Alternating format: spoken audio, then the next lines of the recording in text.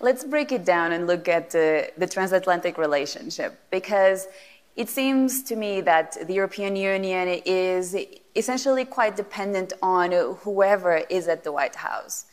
The tensions when President Trump was in power were very clear.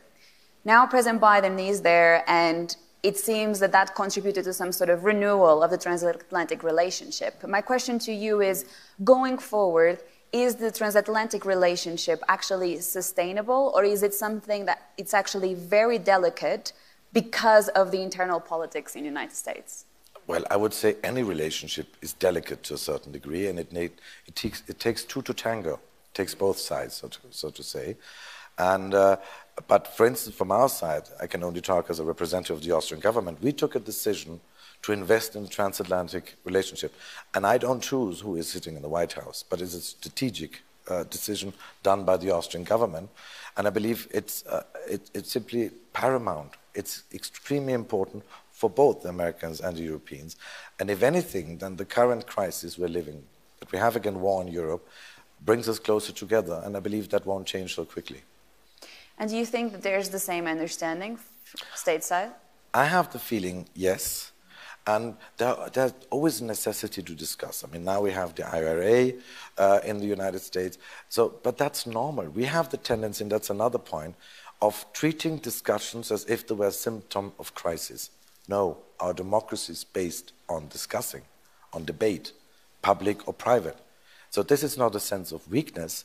This is a sense of trying to find common ground, and we need that within the European Union, we need that within governments and national states, and we need it across the Atlantic. So it's very normal, and whenever there's a problem, we always unite, we always get together. We have proven again on the 24th of February. Had anybody told me on the 23rd of February that I will have this sense of unity, of cohesion within the Council of the European Union and with our friends, Australia, New Zealand, Canada, US and others, I would have doubted it, but the sense of unity and togetherness has been enormous, and I don't see why this should be going.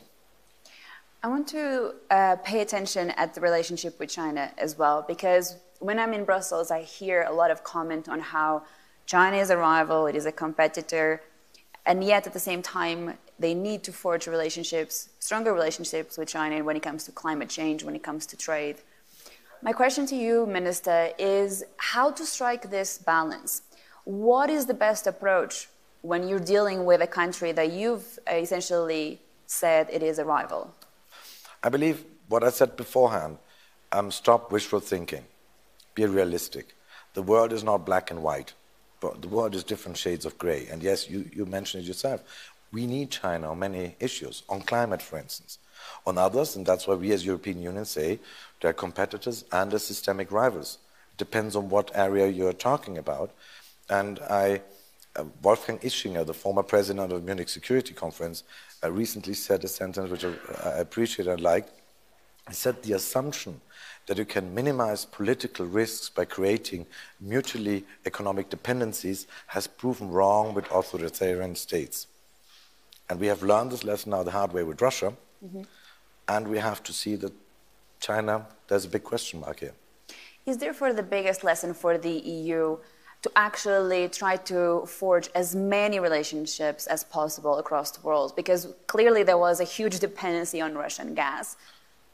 Yeah, we definitely made mistakes. We have outsourced our security to the US, outsourced our energy needs to Russia, and our economic needs to China to a certain degree.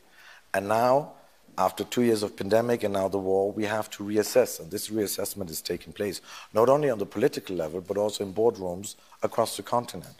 And there are many, sometimes I talk about, it's like an earthquake, and we see tectonic shifts. We do not yet know where things will stop. Mm-hmm. But I believe the world will not look the same 5 years from here.